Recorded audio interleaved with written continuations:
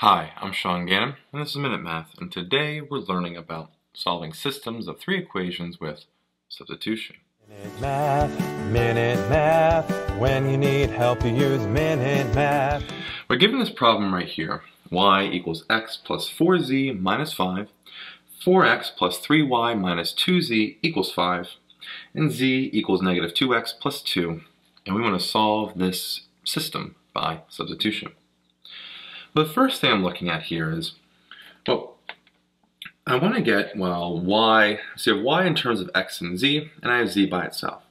So I'm going to take that first equation here, y equals x plus 4, and instead of z, I'm going to put what we have here as z, negative 2x plus 2, and we minus 5 there, okay?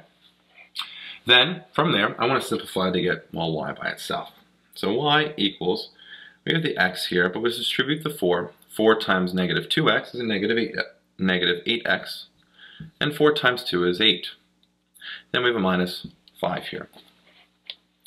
From there, we want to keep going. Let's get our like terms together. So y equals x minus 8x is a negative 7x, and 8 minus 5 is 3. So we have y equals negative 7x plus 3 here. All right? Now it gets a little tricky. I'm going to look at my second equation. I have y in terms of x, and I have z in terms of x. I'm going to plug both of those into my second equation. So we have 4x, the second equation here, plus 3, and instead of y, I'm putting negative 7, x plus 3. That's a 7, whoops, 7x plus 3. And then we have minus 2 times z, which is negative 2x plus 2. And that's equal to 5. Now don't be afraid, this is a large equation, but what's happy, or where the goal is, makes us happy, is we only have x's in it. So we know we can simplify this and get x by itself. So let's bring down and simplify, take it little steps at a time. 4x comes down, distribute the 3. 3 times negative 7x is a negative 21x. 3 times the 3 is a 9. And then we have minus 2 times minus 2x is a positive 4x, and minus 2 times 2 is a negative 4. And that's equal to 5. All right?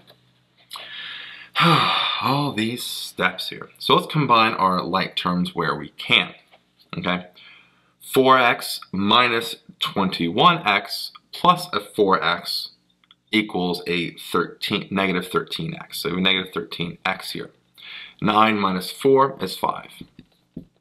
And equals 5. Okay? Subtract 5 to both sides, and a negative 13x is equal to 0 after all of that. Negative 13 can be divided by to both sides, and x is by itself, and 0 divided by negative 13 is 0. So again, after all this, x just equals 0. That's nice. That makes the rest of it pretty easy. We take this x equals 0, we put in for this x here to get y by itself. So y equals negative 7 times 0 plus 3. And then y equals, well, negative 7 times 0 is 0. And we just have a 3 left over. And so y equals 3. Well, we have x, we have y. Let's go find our z. Our equation for z they gave us was z equals a negative 2. And instead of x, let's put 0 in. 0 plus 2.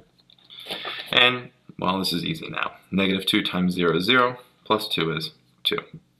So z equals 2. So we can write the coordinate point 0 for x, 3 for y, and z is 2. And again, that's our final answer. X equals 0, y equals 3, and z equals 2. I hope this video was helpful for you, and if it was, please subscribe to this YouTube channel and like this video. This helps us make more free math lessons for you and for everyone else. So as always, thanks for watching. Minute Math, when you need help you use Minute Math.